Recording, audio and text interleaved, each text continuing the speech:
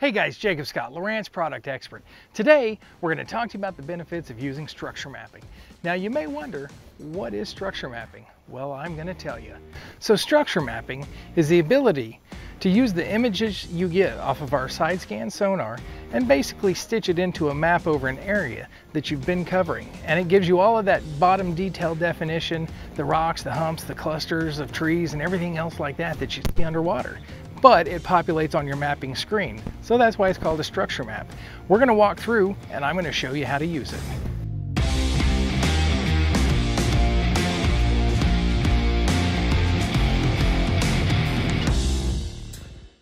Okay guys, today we're going to have a little bit of fun with structure mapping.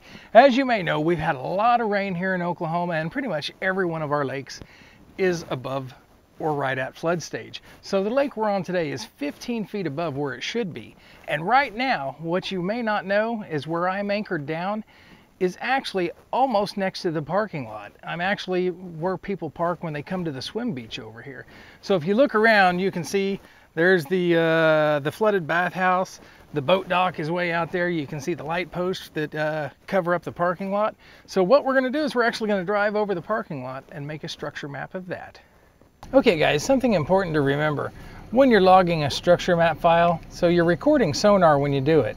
And the one thing you want to remember is when you're recording the sonar, you want to log it to a non-mapping card. It doesn't have to be blank, but it has to be a non-mapping card. If you try to log it to a mapping card, it will not create the structure file when you try to convert it. So we're going to hit the power button and we're going to hit log sonar. So we're going to start logging the sonar. We tell it we're going to use the memory card in the bottom slot. Now you could change that. If we had a card in the top slot, you just touch that and you can change it to top. So we're going to go ahead and say record.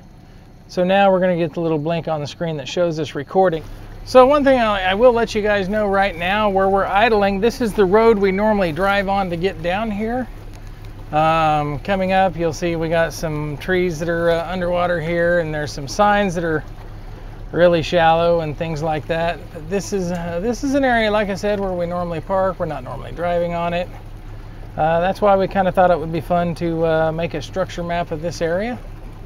You can see right here, you can see the parking bumpers right along there where you line up your vehicles and stuff like that. So that's kind of cool. You can see it's a nice straight line. Right there, there's the boat ramp where you launch into the water. You can see the drop-off that's on this side of the hill. Look at these fish that are stacked up in here. That's pretty cool.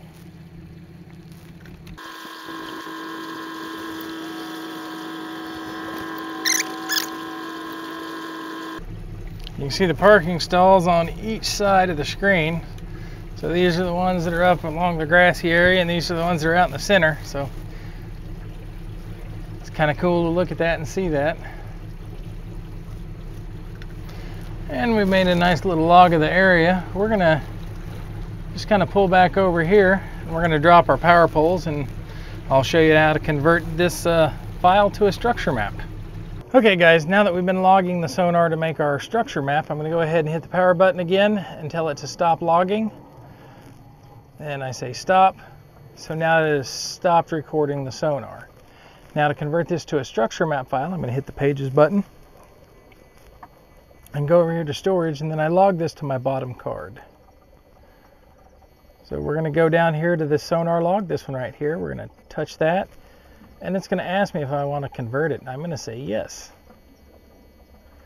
I want it high resolution, so we'll turn high resolution on, and then it asks me where I want to save it. So if I saved it to my internal memory, it would eat up like all of my memory and things like that. So we're going to go ahead and save it back to this card. Now I'm going to say convert. And it's going to go through the progress. Okay, now it's done. Now, let's go ahead to tell it to show. Okay, so now, here's where we went through. You can see the road right here that we drove down, and then the passes we made on the parking lot. So again, this structure map, you can see right here, you see the contour lines that are in the water. Obviously the depths are going to be off because we are at a flood stage here. But you can see certain things in here. You can see Well, here's the bathhouse right over here. You can see that. There's the dumpster that they obviously didn't get picked up before it flooded. But so here's the ramp. You can see the ramp where it goes down, where we usually are launching boats from. You can see the parking lot right here. You can see the stone edge of the parking lot, where we usually, this is the edge of the parking lot and it drops off. There's an edge that drops there, so we can see that edge. We can see out here in the water. So again, a structure map is a great tool that you can use if you want to go out there and record an area. Maybe it's an area you're going to fish for a tournament or something later on, or just like an area where you like to go boat out and swim, and maybe you want to see what's under the water, you know, make sure there's no hazards or anything like that for swimming and things like that. So making a structure map of the area and then going and looking at it is just a really great tool to get an idea of what's going on under the water. Okay guys, now I've shown you how to use that structure map, so go out there and have fun with us. Don't forget, if you like this video, give us a thumbs up, and right up here, click this subscribe button so you can get other tips like this one.